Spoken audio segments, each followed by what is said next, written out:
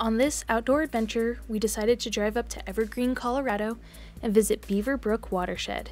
It is considered a beginner's open space trail and expands over 5.7 miles. The loop begins on top of a hill and follows switchbacks down to a valley that has been turned into a reservoir. It was really a beautiful day, and the perfect opportunity for my dog to run around, bounding through open fields and taking an illegal dip in the lake. She even found a loose tennis ball from a previous dog. She carried it around as though she had found the greatest treasure in the world.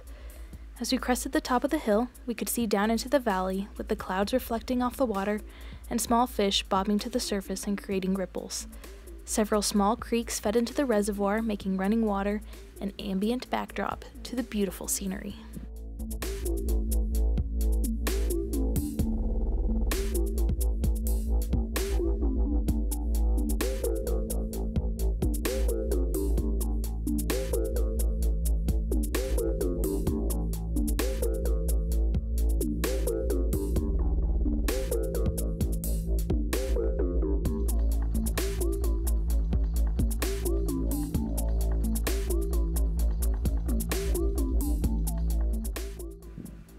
This hike was pretty tough.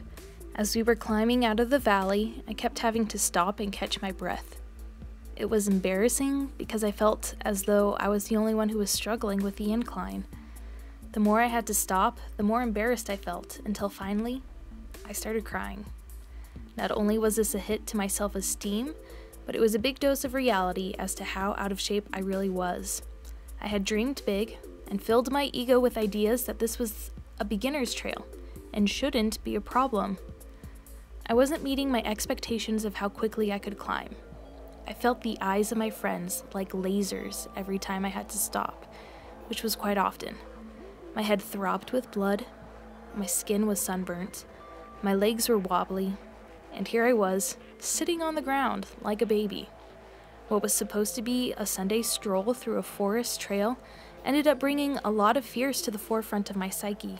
All around me, I was surrounded by the best inspiration and motivation Mother Nature could offer, yet here I was, a victim to my own thoughts. I felt stupid, and this realization only brought more hot embarrassment to my already watering eyes. My husband sat next to me and did the best he could to support me, but this was an internal disappointment, and I couldn't help but tear myself down.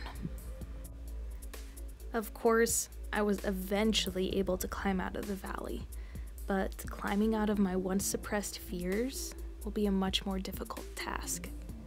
The trail was 6 miles with a 1,000-foot incline. I'm very grateful to live near these mountains. I'm nowhere near my goals, but it's a start. Next time, I'll try not to be a selfish prick. I'll pull myself out of my thoughts and appreciate what a beautiful world I get to live in. Till next week, this is your crying crafty cultist. Bye!